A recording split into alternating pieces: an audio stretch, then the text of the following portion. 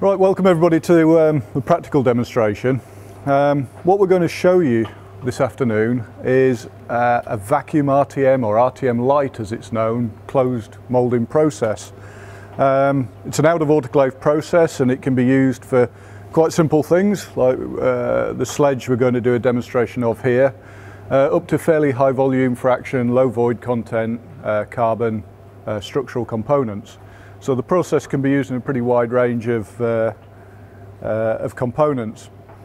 In this case, we're using a relatively lightweight vinyl ester high temperature composite tool. They can be heated as well. We often use water heating, but it can also work in metal tooling. Typically we'd use aluminium tooling for high production rate or high accuracy components. So we've got a basic A-surface tool. What we've done this morning to avoid you all sort of inhaling fumes and seeing the messy bit is apply a gel coat to it. So there's a gel coat surface on there, which can be used in the process for aesthetics and doesn't have to be used. And we're using a combination fabric. Again, fairly low volume fraction in this, and combination fabrics are designed to give us a defined thickness of component. So this material I think is a 450 gram chop strand mat, either side of 180 gram, I think this is a polyethylene core, something like that, or a nylon core. And when sort of compressed by the top tool under vacuum, that'll retain a thickness of, in this case for most of this product, around 3 mil. In a certain area of this product we've actually built into a thicker area at about 6 mil to demonstrate the use of core materials. So this is a very simple core material called Soric. It's quite flexible, doesn't absorb much resin, absorbs about 50% resin, so it's reducing the resin usage in that area, and another bit of combination fabric on top to build that up to 6 millimeters. And again, we could put into that biaxials, multi-axials or unidirectionals. We could add that all into the mix as long as we have sufficient cavity thickness to get that combination of fabrics into the product. What we're going to do, we're going to close the tool up and I'll show you the top half of the tool as my beautiful assistant helps me lift it into place. We've got an injection machine here, so the whole aim of this process is to be a closed mould, clean, production-based process. And what the machine does is takes resin from store. In this case we've just got a 25 kilo keg on the back, and catalyst from its store, which is a standard 25 kilo catalyst container, and it mixes the two components in the correct ratio. It pumps them around the system up to a mix head here, and when the appropriate time comes that injects into the mould. They're mixed in a static shear mixer at this point, and as they go into the mould we control the flow rate and the pressure of that material going into the tool. And that's really important we control that, because we're actually holding this tool closed with vacuum. We're not actually going to mechanically clamp it as such, even though you can see some little toggle clamps on here. They're basically just to get the seals into contact in the first place. And once those are into place, the vacuum will hold the tool shut. And I think probably Steve said a bit about the process and how it worked in his presentation. So the other bit of kit you can see we have in the corner is a vacuum pump, and it's basically the opposite of a standard compressor in the workshop. So there's a little vacuum pump and a reservoir, and the vacuum pump switches on and off until the reservoir's at the appropriate vacuum level. So we have a permanent store of vacuum in there, and the little control box just takes care of topping it up as we use it. Everybody okay with that so far? Any questions? If anybody's got any questions, just fire them at me as we go along.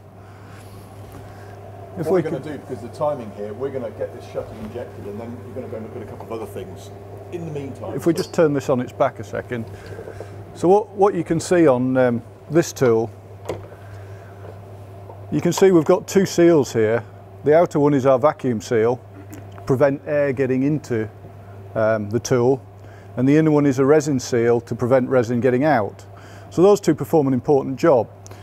The gap between them is where we pull as much vacuum as the system has available, and that's our actual clamping force to hold the two halves of the tool together and at the correct thickness.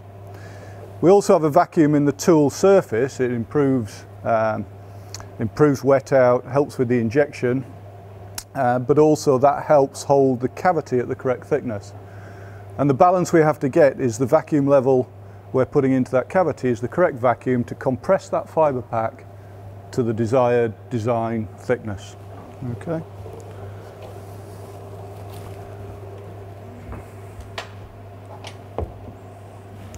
And close that up.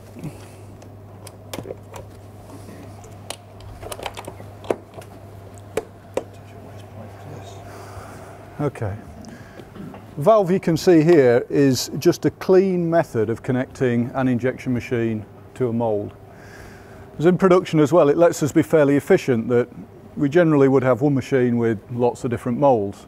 So what we want to be able to do is come along, connect the machine up to the mould, inject it, and while that's still liquid and curing, disconnect the machine, take it away and go inject another one to try and make the machine as efficient as possible, really.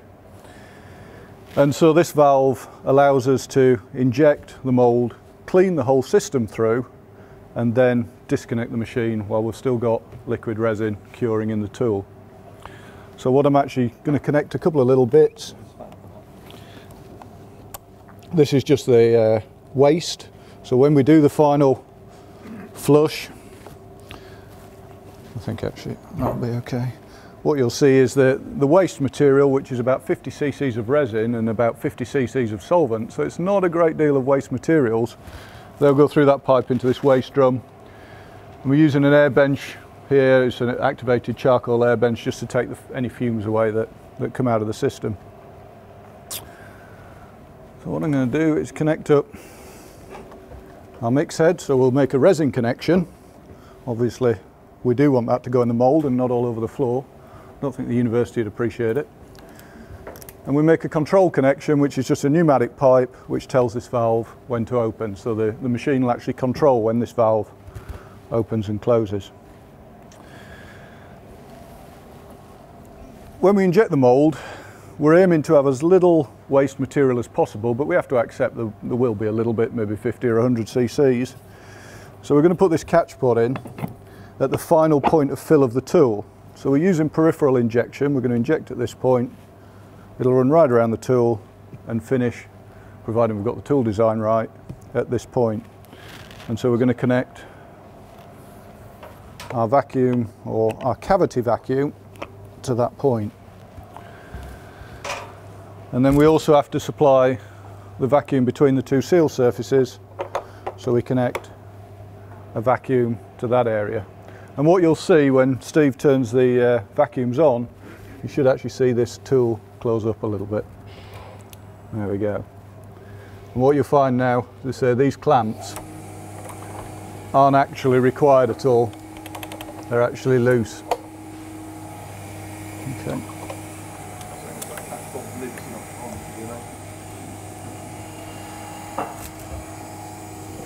Yeah. Yeah, I think that's okay. Okay. Now what you might want to do, if actually some of you gather round a bit, because you'll actually be able to see, we've made the top of this tool a bit see-through, and you'll be able to see the resin flow inside the tool. We put a very small amount of pigment in the resin. No, you're all right. We would normally inject blue resin on the back of a white job. Just check out. Just to make it a little bit clearer to see. Now, because the machine's been sat here for a couple of hours doing nothing, we can just do a quick recirculation on the machine, and all we're doing is pumping materials, resin and catalyst from each of their respective stores up to the mix head, and they're just going back then to their respective stores. And that just means any air bubbles or anything that's happened to that material while it's just been sitting there doing nothing for a couple of hours just gets pumped through the system, make sure we've got no air bubbles or anything like that.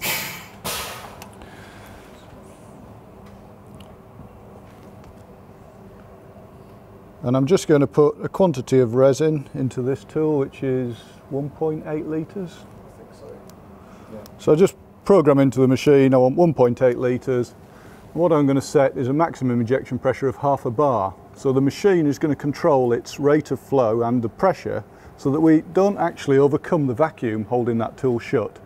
So it'll optimise the machine, we'll see a variable speed of supply of resin to make sure that we stick to our half bar injection pressure.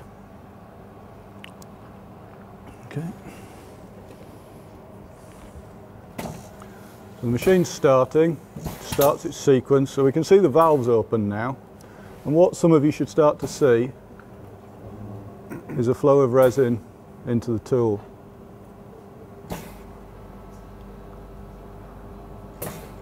Maybe slightly less than that, but there's no by accident there. So.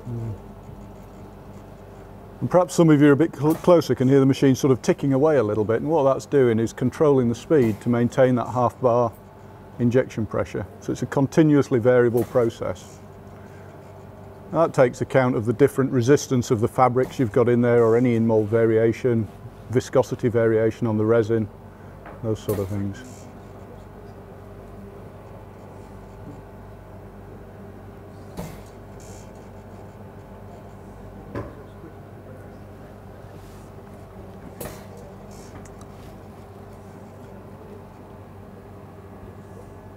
Yeah, I don't think it is going to be 1.8.